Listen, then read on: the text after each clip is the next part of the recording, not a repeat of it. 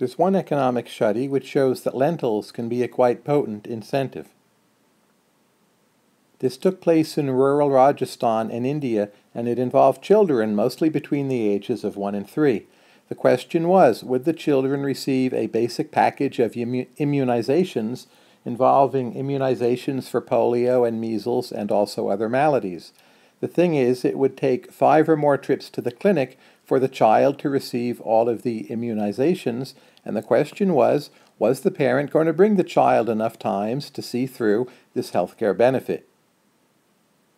The researchers considered 134 villages, and they randomized the treatments assigned to these villages.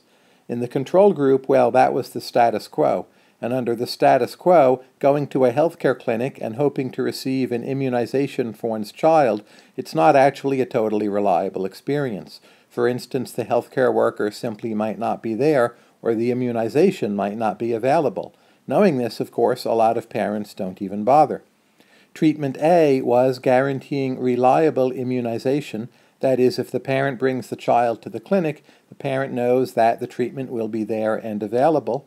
And treatment B was to have reliable immunization available, but also to combine that with an incentive for the parent to bring the child. And that incentive would be a packet of lentils. It was 1 kilogram of lentils, which in terms of US dollars is worth about $1, and that was for each visit, and the parents also would receive a metal plate for each visit, as you might eat a thali from, and that was worth about $2 for each visit, 1 plate per visit. Obviously, there's now an incentive to see through all the visits. So the control group received the immunizations about 6% of the time, which of course is not a great record. The group given reliable treatment received the immunizations 18% of the time. That's 3 times better, but in absolute terms, it's still hardly impressive. It means you have 82% of the children not getting full immunization.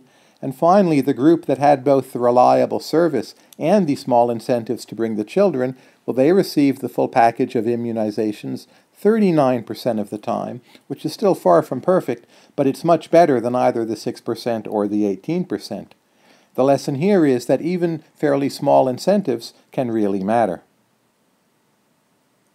This was a study from the Poverty Action Lab at MIT, and you can Google too, Improving Immunization Coverage in Rural India.